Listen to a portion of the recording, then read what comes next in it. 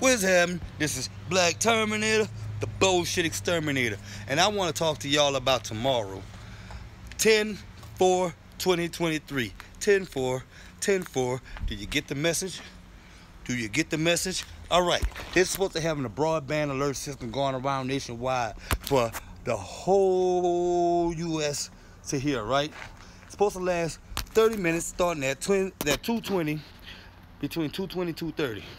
That's when they broadcasting it as. That's what they say.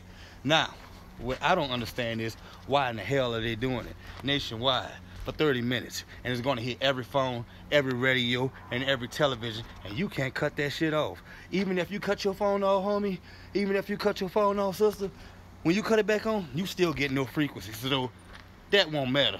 Keep your phone on, and around those times, what I'm doing for my security is I'm not trying to be over the top with the shit, but I don't know what the fuck they planning. If they're doing this shit nationwide, I don't trust our government, not one fucking bit. So I'm gonna tell you what I'm doing. I'm jamming my phone, jamming the radios, and the TVs they getting cut on, and me and my kids and wife getting the fuck away from that shit.